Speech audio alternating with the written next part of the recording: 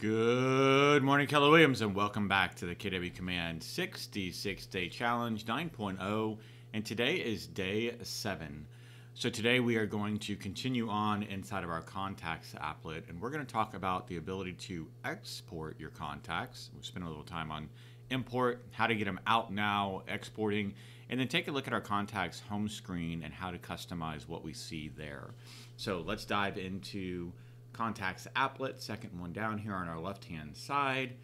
We have spent some time in this home screen, but not really diving in. So just as a real quick review, at the very top here you can see that you can search for your contacts.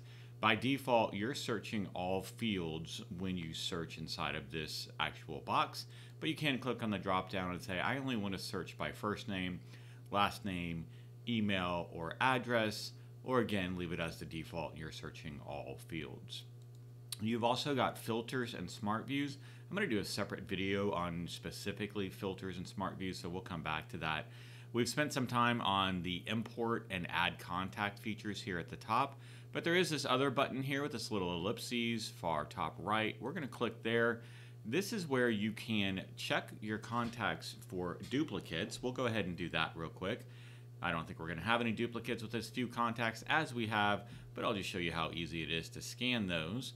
If you did have duplicates, you'll get a pop-up that will allow you to then decide which duplicate you want to keep as the primary and which one you want to be secondary. It'll then combine the information. Yep, as I thought, we have no duplicates, but that's a pretty cool tool if you do have a larger database, if you want to start combining contacts that command believes will be duplicates. If you have a really big database, it can take quite a while, but it's typically worth the work. Also underneath this three little dot menu here, this is our ability to get our contacts out of command.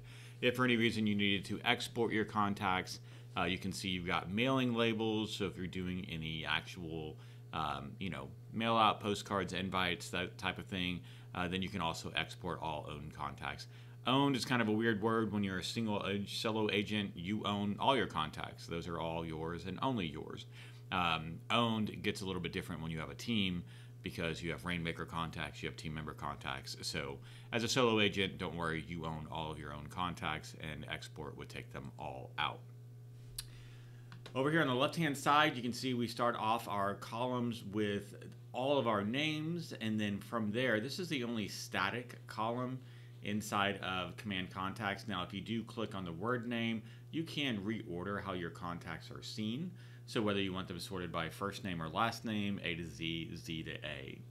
From there, all of the columns you see to the right are completely customizable.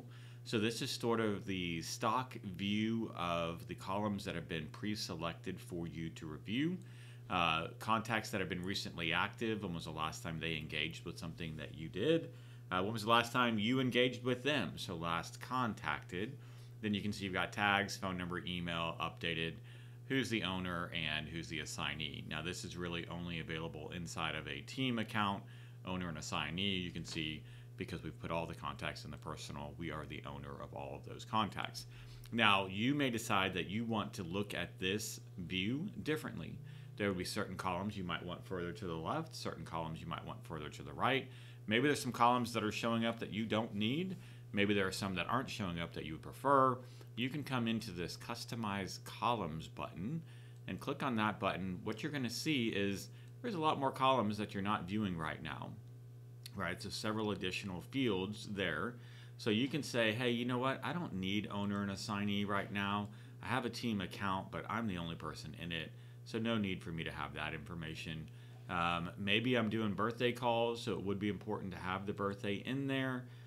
Maybe I've added some custom fields. If you'll remember earlier on in the challenge, we added custom fields. You can see that those are available as columns as well. And then on the right-hand side, this is the order that the columns actually show up.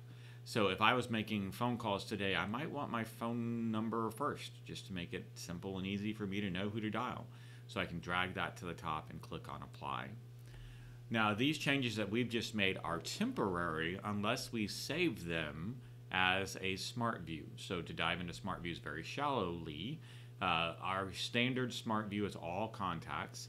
And if we make any changes to the columns and we want those to stick, we want to make sure that we click on Save SmartView Changes.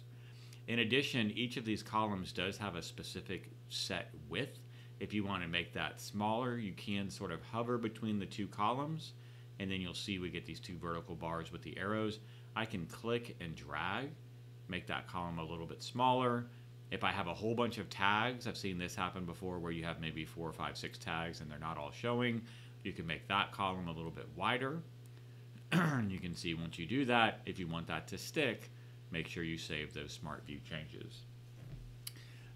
In addition, you do have right now, we are in list view of our contacts. If for any reason you sort of like this tile view, you do have the option to do that. Typically, I prefer list view. And then on the far top right, you can see we've got show 1 through 10 of 11. We have total 11 contacts in our database. Right now, we're only seeing 10 of them. It's an easy number to work with, 10 contacts at a time, because I can see them all on the screen. But there may be some instances where I want to see more than 10.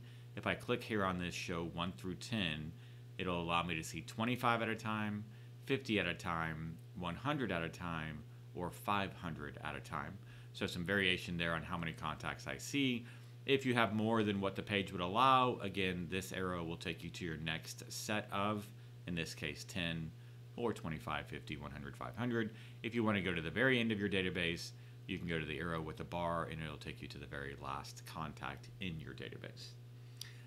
Further on in the challenge, we're going to get into some bulk actions and some items that we can do within the contacts, and then we're going to take you into the contact record. But that's it for today. Right now, really just the ability to export your contacts and the ability to customize your columns in your contact home screen to view them the way that you want to see them. As always, I hope you're having a fantastic day, and I look forward to speaking with you again real soon.